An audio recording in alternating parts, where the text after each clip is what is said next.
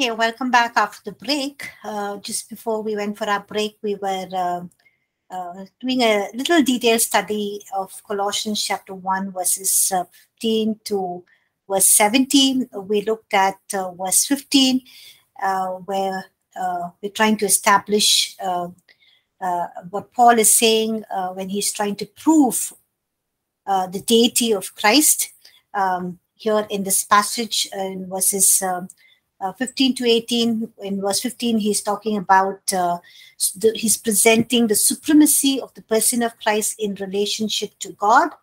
And verses 16 to 17, he's talking about his supremacy, or that he is God in relation to creation.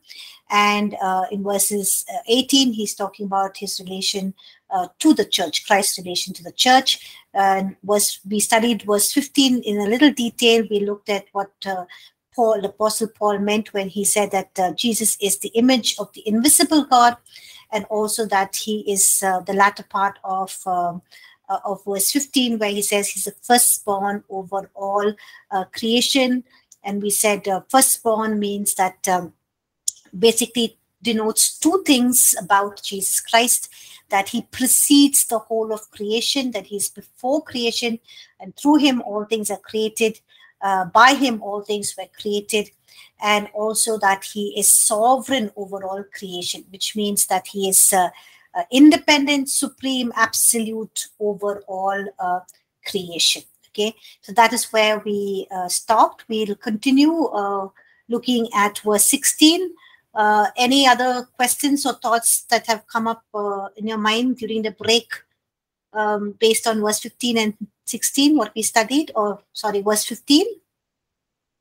Anything?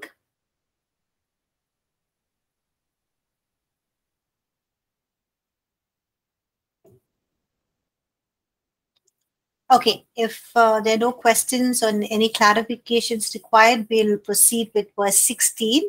As Nina Santosh had read for us, by him all things in heaven and on earth were created by him. So look at how Paul continues writing this great passage on Christology here.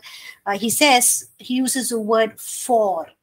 By using this word for, he's basically begins his explanation, or he's giving proof why Jesus is sovereign over all creation. Okay. Sorry, Nina Santosh, you said our God has a son.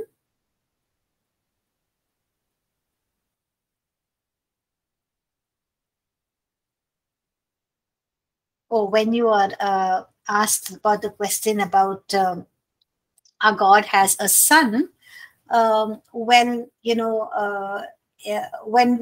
basically what we are trying to understand, God in terms of the Trinity, which has been revealed to us. Of course, in the Old Testament, there were prophecies concerning the Son. We looked at Isaiah chapter 9. We looked at that, for unto us the Son is born, and also the work of the Holy Spirit. So they knew that God is Father. They knew that he is a spirit being. But this whole thing about God the Son was, they had not much of clarity about that in the Old Testament, but it, with the revelations that were given to us, with Jesus coming, God becoming man, it gives us more clearer understanding of the Trinity. Now, God does not need, the Trinity to understand himself or for his self explanation, because he doesn't, they don't see themselves as God the Father, Son, and the Holy Spirit, so to say, just for our understanding. But when we say that, God has a son, it's not that, God is married and then he has an offspring, he has a son. But what we're saying basically is that, the Son is an exact representation of who the Father is. like we have, people say like father, like son, like father, so a son is a kind of the offspring of the parents, and has the same characteristic or the same nature of their parents. So here we're talking about nature. That when he's saying that, when Jesus says God is my father, he's talking about his nature, that he's not a human being, but he is God, because he has the same nature as his father. Hence, he is God. So they're relating to themselves as God the Father, God the Son, in terms of their nature and essence, that we can understand. If I say, he's my father, so I'm saying that he's a human being, and hence I'm also a human being. We have the same nature of being human, or human beings, and part of that whole entire nature of being human beings, I have specific characteristics that are attributed to my parents, to my mother, or to my father. So when Jesus is saying that, that God is my father, referring to him as a son, he's talking about his nature. He's talking about his existence, where does he come from, his origins, his roots, where he comes from. He's saying, I'm not human, even though I am a human being that you can see me, but my real identity is that I am God, because my origin is in heaven, my nature is that of God, and hence I am God myself. So that is the whole concept in how we see God as son. We look at that in the terms of that he has the same nature, the same essence of God the Father, and hence he is God himself. So that is why we say God the Father, God the Son, and God the Holy Spirit, also to explain the roles that each one of them had. Did that help, Nina? Yes, Pastor. Okay. Okay, we'll move on. That was a good question. Thank you. So verse 16, he starts it by saying, for by him all things. So the apostle begins by using this word for. The apostle Paul begins to basically explain or give proof why Jesus Christ is sovereign over all creation. So he's basically pointing the readers the reason why Christ is in the image of God is because he was there even before creation. He was there, and he was the one who created all things, because he is the creator. So he's basically now going on to give explanation or proof to why Jesus is sovereign over all creation. So he's pointing out Jesus Christ is in the image of God because he is the creator. And he says all things in the natural and spiritual realms were created by Christ, through him and for him, and in him all things consist. So we're going to look at these phrases, which are very, very important. All things were created by him, created through him, created for him, and in him all things consist. So we're going to look at what all of these phrases really mean, and hence showing us or proving to us that Jesus Christ is God. So all things were created by him. Who is the him here that Apostle Paul is writing about? Who is the him? Jesus. Yeah, Jesus. Okay. So Nina, John says, when we talk to unbelievers about Jesus being the creator, anything else that can point to this apart from the word of God? We talk to unbelievers about Jesus being the creator. Anything else that can point to this apart from the word of God? Oh, you mean apart from just the word of God, can anything else prove? Yes, we just went through that whole, series on on creation and all of that. It was a wonderful learning experience. Basically, if you look at creation itself, as Paul says, I think in Romans chapter 1, but not just going back to the word again, but using that, but just proving in Romans chapter 1, in I think in verse this one, he says, for creation itself, reveals, verse 20, Romans chapter 1, verse 20 says, for since the creation of the world, his invisible attributes are clearly seen, being understood by the things that are made, even his eternal power and Godhead, so that they are without excuse. So what Paul is basically saying is, hey, even if you don't have the law, even if no one has spoken the gospel to you and you're trying to wonder who God is, look at creation. Creation itself, the order, the perfection,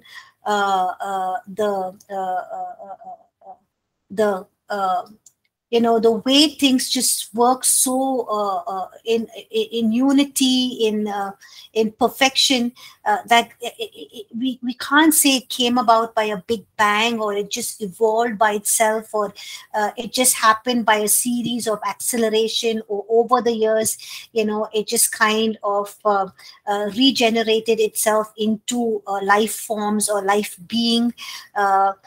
So if we say that, then where is the conducive environment, the temperatures and everything that was needed? But like Paul is saying, just look at creation. Creation itself, reveals the glory of God. It talks about the attributes of God. It talks about his eternal power, and so people are without excuse. So just looking at creation, the order, the perfection, the beauty, the way it just works, it just proves to us that there is a creator. Also, if you look at our own human bodies, the way it works, the way it functions, nobody can say that it just came about by evolution, a process of how cells organize themselves and regenerated and kind of order themselves by themselves to form organs to work in such a perfection. Because when scientists were asked to prove their theory about evolution of man, they failed, because how can cells have the exact temperature, the exact the nucleus, the ribonucleic acids and all of that to form that perfect environment for the regeneration, for the evolution of a man, which is impossible. So you just look at our own human body, it just proves to us that there is a creator. Did that explain what you were asking, Nina? Did I get your question right? Or you're looking for something else?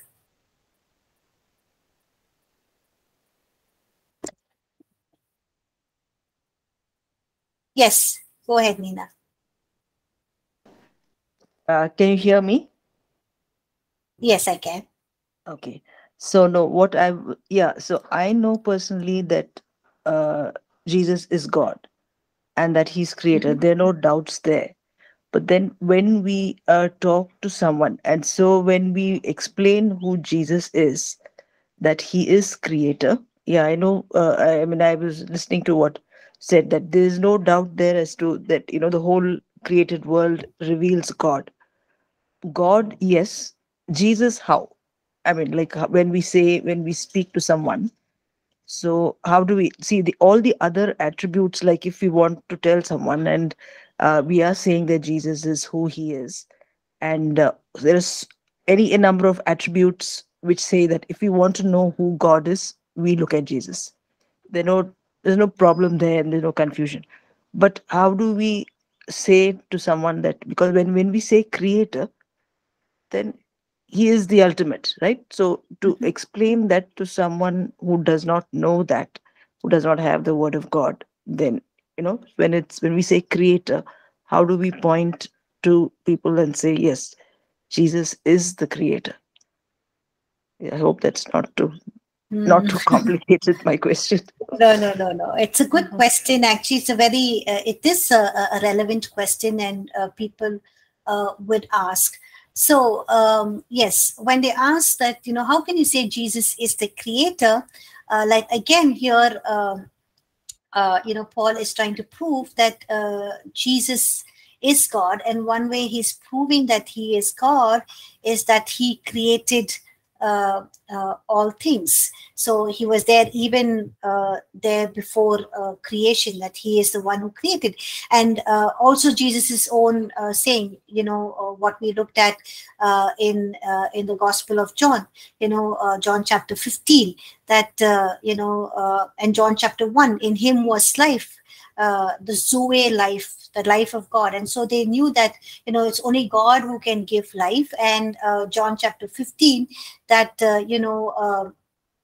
he is the one who created everything, so it's only God who can create everything. And so so we're actually ascribing that he is God by proving that he is a creator, and proving from creation as well that he is God.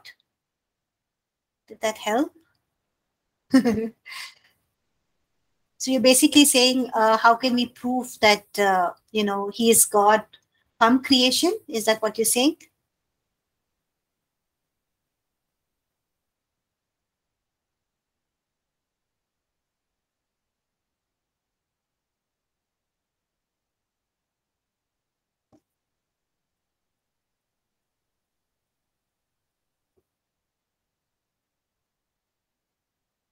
Okay.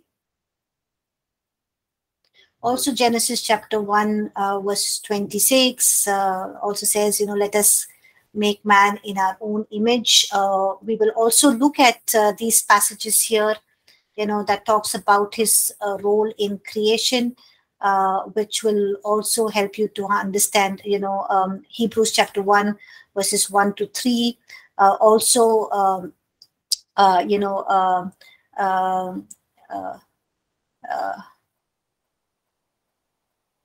Acts chapter 17, verse 28, it says, in him we live and move and have our being. 1 Corinthians chapter 8, verse 6 says that through him, it was through him that all things were, and through him whom we live. So these are some of the scripture passages that we can quote. So you're trying to basically say that how can we prove that Jesus is God by looking at creation, or we're trying to say that, is that your question, Nina? Okay. Yeah. So, how do we prove that Jesus is God is basically, quoting all of these scriptures, but saying that, Jesus is deity. When we look at it, we are not looking at three different components of God in terms of three avatars of God, or avatar of God that, is in the other philosophies of other religions. But we're saying that there is one God. We believe in one God. And because of the roles, we're saying God the Father, God the Son, God the Holy Spirit, but they're one God, one in nature and in essence. And if you're saying that, this whole of creation just cannot be come out by itself, but there is the hand of a supernatural being who is God, and this God is is Jesus Christ. And then we prove from scripture passages. Good example given regarding the body. Sorry, what is the example regarding body, Nina?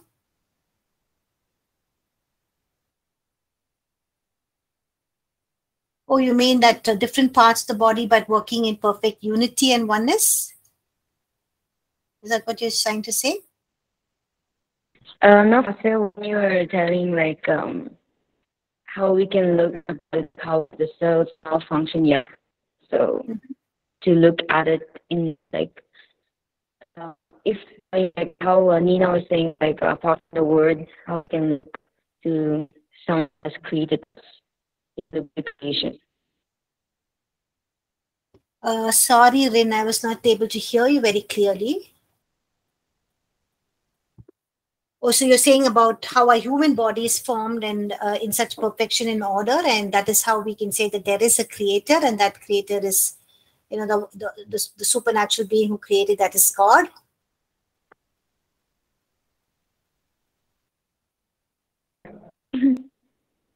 Is that what you say? Yes, Pastor. Okay. Okay. So Nina, John, did that help? If you can just unmute your mic and repeat the son, because I kind of lost you. Is that okay? Yes, this thing about life, no, because only God can. I think that I'm thinking more from the point of view of the people of who don't know the Lord Jesus, right? So how would they think? But then when we say that in Him was life, and that life, so the ability to give life, and is only God can do that, and that is what Jesus did when He came, of course, and He gave that life. But otherwise also, in Him was life. That really answered my question, that life comes from Him, so that can come only from God. So in that way, yes, creation and all of it, I have no doubts in my mind that it's Yes. everything is that Jesus is who He is. I'm thinking more from how they would think, because they have different concepts of creator and whatever, no? So from there, that's why I wanted some clarity there. Yeah, that's fine. Actually, thank you. Another thing you could also say is, Yeah. what a person reveals and talks about themselves is the statements that they make is holds fast to what who they are and what they say, because Mm, many men and women make statements and we still quote them.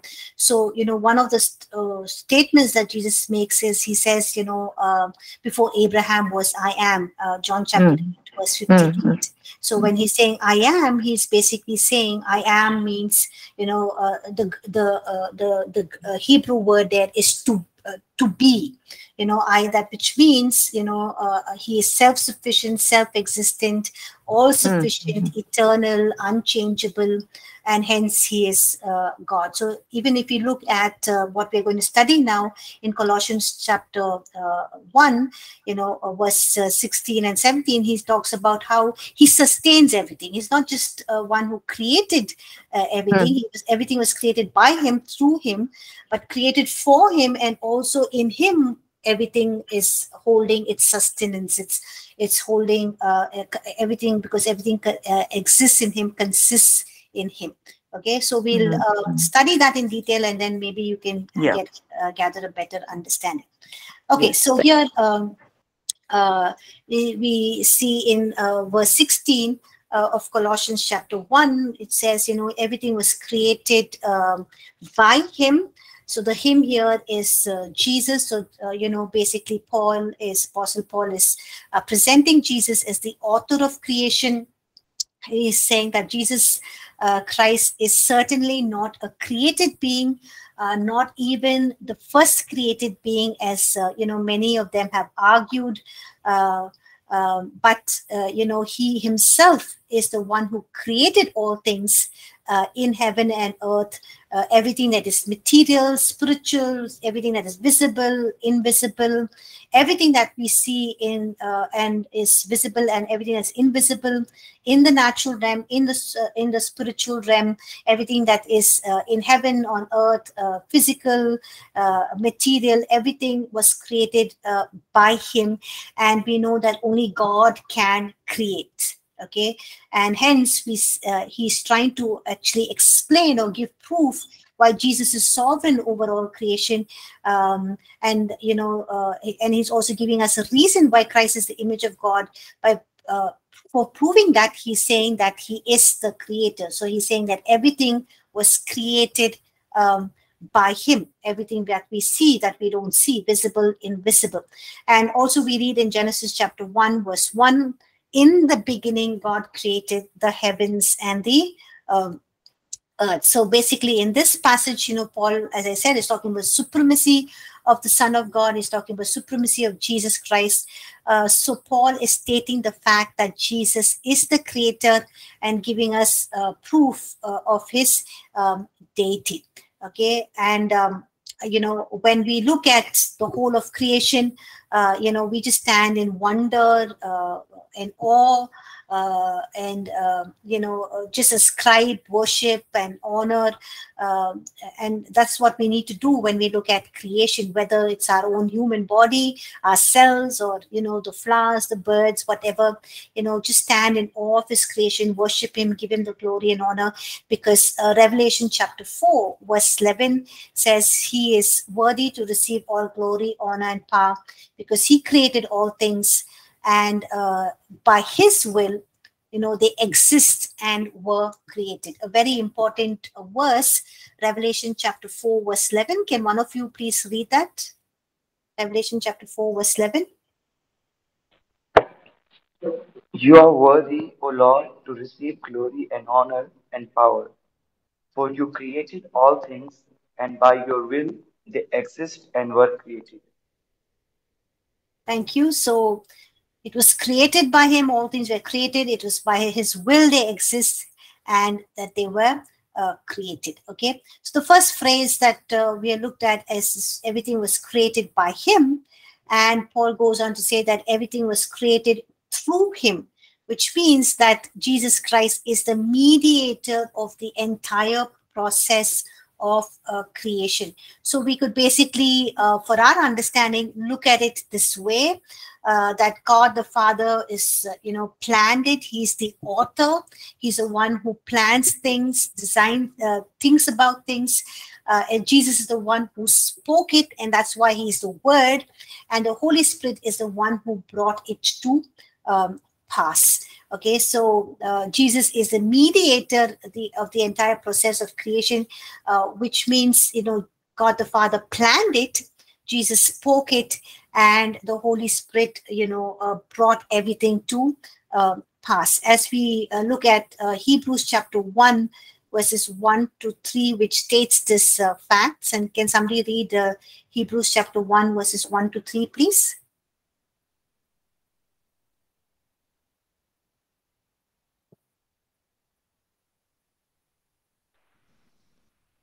God, who at various times and in various ways spoke in time past to the fathers by the prophets, has in these last days spoken to us by his Son, whom he has appointed heir of all things, through whom also he made the worlds, who being the brightness of his glory and the express image of his person, and upholding all things by the word of his power, when he had by himself purged our sins, sat down at the right hand of the Majesty on high. Thank you, Nina John. So here it clearly tells us that, that through him all things were made. He's the one who created the worlds. He's the here the he is referring to Jesus. So Jesus made all the worlds. It is through him also that everything was created, and also he upholds all things by the word of his power. So if you look at the word here, it's the spoken word. It's not the person of Jesus Christ. That's why it's a small w. But when we look at John chapter 1, it's a capital W, is talking about the person of Jesus Christ. But here he says, Jesus Christ created all things, and he upholds all things by the word of his power. So his word is power. What he speaks, what he declares, what he decrees is power. And he's holding everything. He's sustaining all of creation just by his word. Okay, so that is what it means by everything was created through him. The next phrase that we look at is everything was created for him. That means the reason for all creation is so that all creation can glorify him, bring glory to him, and creation can manifest the glory of God, which means can bring about in a visible way a visible manifestation of the glory of God, of who he is, what he does, his nature, his attributes, his works, and also all of creation can serve him. So the reason why everything was created was it was created for him, so that everything can serve him, and serve him in the sense not being as slaves, not being under him, but in the sense of bringing glory to him, just worshiping him, giving the glory, honor, and the praise that is due to him. Okay, we will move on to verse 16. Can somebody read verse 16, please? Colossians chapter 1, verse 16. For by him all things were created that are in heaven and that are in earth, visible and invisible, whether thrones or dominions or principalities or powers. All things were created through him and for him. Okay, thank you. You can read verse 17 as well. Sorry, I just wanted to read verse 17, not 16, but you can read verse 17, please. And he is before all things, and in him all things consist. Thank you. So here it says that he is before all things, and in him all things consist. So the pronoun he, it actually stresses on Christ's unique position, his preeminence above all things.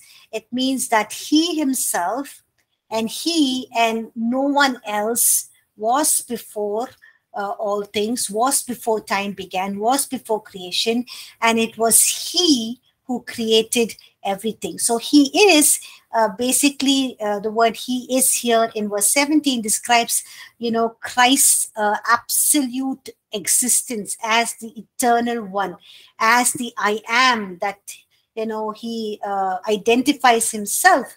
So Paul does not say that he came to be before all things, but he says he is before all things, which means it's the Apostle Paul way of saying what Jesus himself declared about himself in John chapter 8, verse 58, that he is the I am. That means he's, it describes Christ's absolute existence, that he is the I am. And that he is before, he was before all things, he was before time, he was even before creation, and it was because of him that everything was created. It was through him everything that was created, and everything has meaning, has place, because of who he is, that he is God, he is the I am. Okay, so that is what it means when he says, and he is before all things. So every word is so important. So here he is basically describing the absolute existence of the eternal I am, that he is before all things, and that he is God. Okay, and if you continue verse 17, he says before all things. So Paul said that one of the reasons Christ is over all creation is because he was before all things. So what does Paul mean by Christ being before all things? Means it just basically speaking about the eternity of Christ, that he is eternal. It speaks of Christ's eternity. It speaks that he was not a created being. It speaks that he was there before anything was created.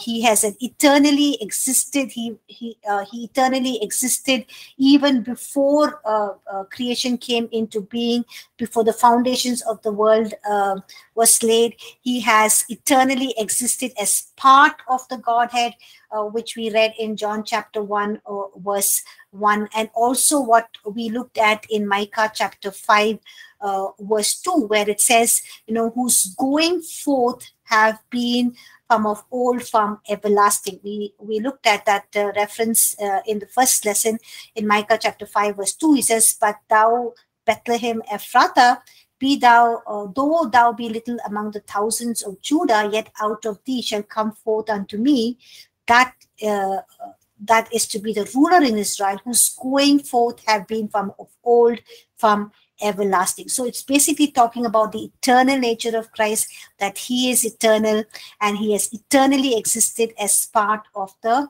Godhead. So here Micah is predicting that the one who is to come, the Messiah who is to come, he was from everlasting. He has eternity past. He was therefore Christ is before all things, and therefore he is to be exalted. He is to be worshipped, and there is no one like him. And it was through him that everything was created. So he's over creation because he was even there before creation. He was the one who created everything. He is God, and therefore he is everlasting. Okay, so I'll repeat that again. He is over creation because he was before creation, and hence he is God, and therefore he is everlasting. Now, if you look at Colossians chapter 1 verse 16, verses 15 or 16 and 17, the words "all things, by him, in him, by him all things were created in the past, by him all things consist in the present, by him all things will be reconciled in the future." It's basically talking about the eternal nature of the person of Jesus Christ. It's talking that he is God, because it was through him everything was created in the past. It is through him that all things consist in the present, and it is by him that all things will be reconciled in the future. If you look at Romans chapter 11 verse 36, it says, "Therefore in him all the fullness dwells," and it says, "of him and through him and to him are all things." So everything exists because of him, through him, to him are all things. Romans chapter 11 verse 36, which means, again, coming back to how Jesus refers to himself as the Alpha and Omega. He is all in all. Okay, so that is what Apostle Paul means when he said he was before all things. We look at the next phrase: "in him all things consist." So basically Paul is summarizing Jesus's relation to creation with the words when he says that in him all things consist, which means he's saying he is a creator. He is the power who holds creation together. He is the one who's sustaining creation, and because he holds all of creation, he is therefore the one who is the sustainer of all creation. Now, this word, "in him all things consist," the Greek word "consist" is suniteno, from which we get the English word "sustain," which means that the things created by Jesus Christ himself is now being sustained by him. He sustains all things by the power of his word, what he speaks, what he decrees. He's the one who sustains things. He's the one who converses. He's conversed things. He's the one who holds them all together.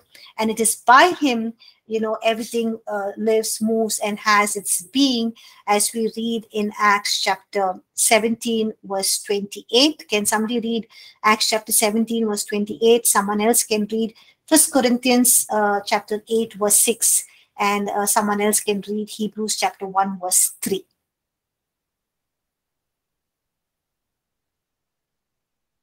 Can somebody read Acts chapter 17 verse 28? For in him we live and move and have our being, as also some of your own poets have said, for we are also his offspring. Thank you. So here we see that Jesus is not only the one who was there at creation. He was not the one just who created everything, who brought about all of creation, but he's someone who also sustains creation. He is the one who holds them together. It is by him that everything is held together, has its place in perfect order, and there is no chaos. And one reference we look at is in Acts chapter 17, verse 28. For in him we live and move and have our being. 1 Corinthians chapter 8, verse 6. Can somebody read that, please?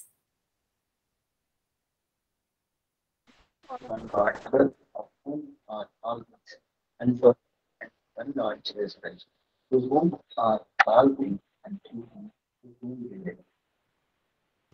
Thank you. So 1 Corinthians 8:6 says, yet for us there is one God, the Father, of whom are all things, and we for him, and one Lord Jesus Christ, to whom all things and through whom we live. Look at, this important phrase. It says, for there is one God. So another scripture passage where you can show people that, hey, we believe that there is one God is 1 Corinthians chapter 8, verse 6, and also says, and one Lord Jesus Christ, through whom are all things, which means through whom, who created all things, who brought about all things, who is the creator, and through whom we live, which means in whom we find our sustenance, in whom we find our strength, our self-sufficiency, who is the all-sufficient one, who gives us his sufficiency to live this earth, who holds all things in its place, who sustains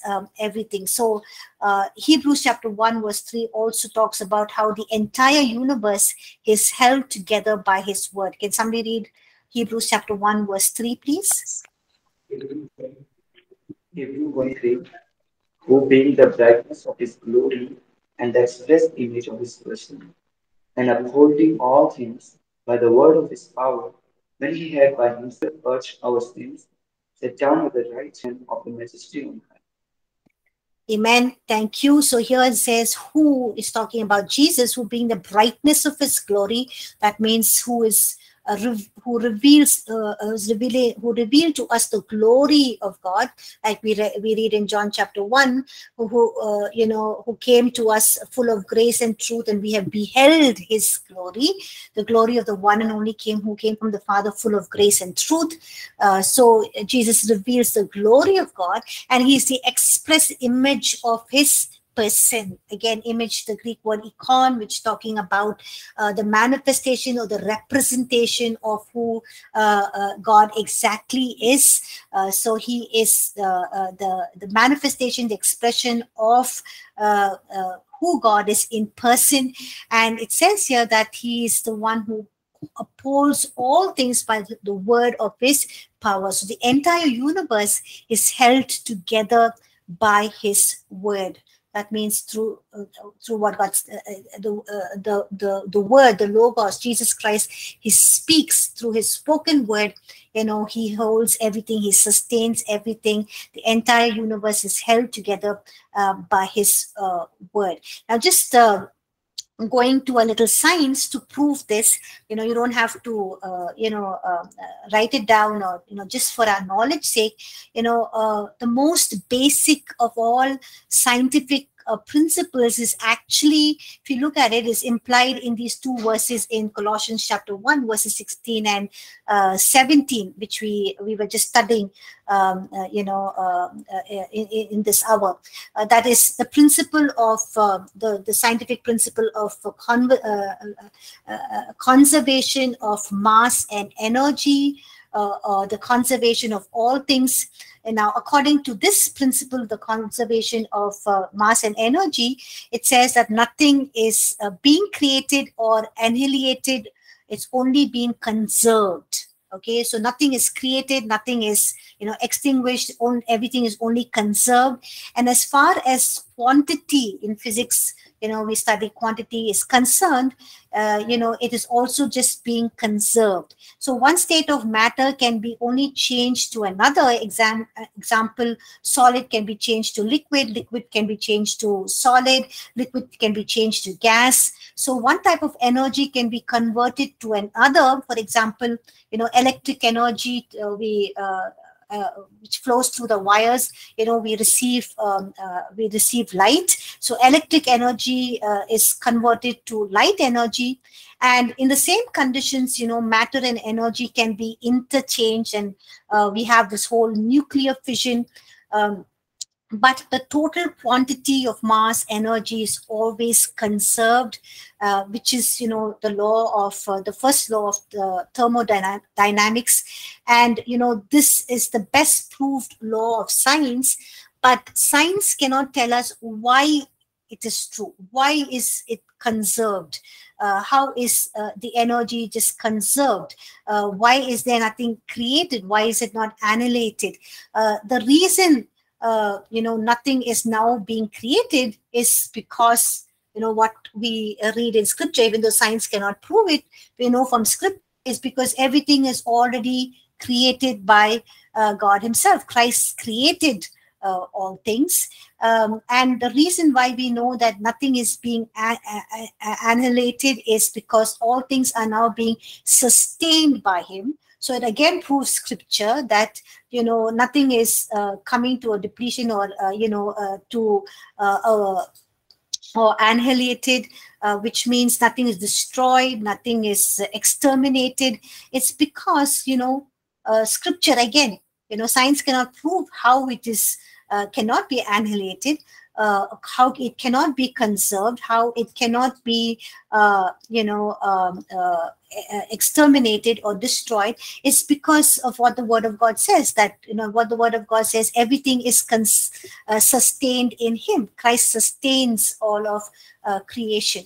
So if it was not for, this sustenance, this binding energy that we see in the atom, which holds entire structures together, everything in this universe would just collapse and disintegrate, and there would be utter chaos. Now, science is not able to prove to us how all of this is sustained, how it all holds together, everything. But, even though science cannot prove it, how nothing new is created, and how nothing is exterminated, how nothing is annihilated, is because we see in scripture that all things were created by him. Everything that needs to be created is already created by God, and and nothing is annihilated or comes to an a state where it is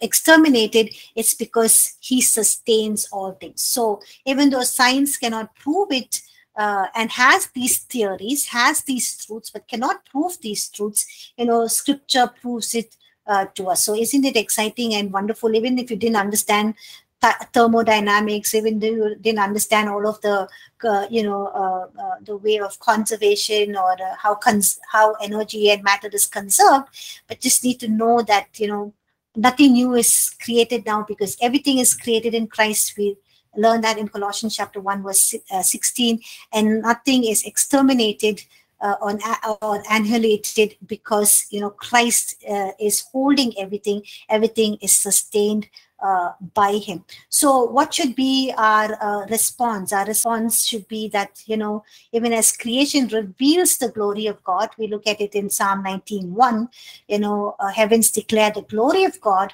and show his handiwork. Psalm chapter 147 verse 4 says, God counts the number of stars, he calls them by name, and this leads the psalmist in verse 5 of Psalm chapter 147 to praise God. It says, great is our Lord and mighty in power, his understanding is infinite. So God is infinite, he's so great, he's so dominant over all creation, that we read in Isaiah chapter 40 verses 12 and 13. We look at it next class, but all of this just should lead us to worshiping God, praising him, glorifying him, and just thanking him for sustaining us, for giving us life, holding us together, and knowing that our true sustenance, our true life, the fullness of life, the Zoe life that he came to give us on the cross is through Jesus Christ. Just worship him, give him the glory and the honor that is due to him. We'll look at the last bit in the next class. Anyone has any questions? Any questions? I hope you understood you understood Colossians chapter 1, verses 15 to 17. It was interesting. Any questions? Any clarity anyone needs?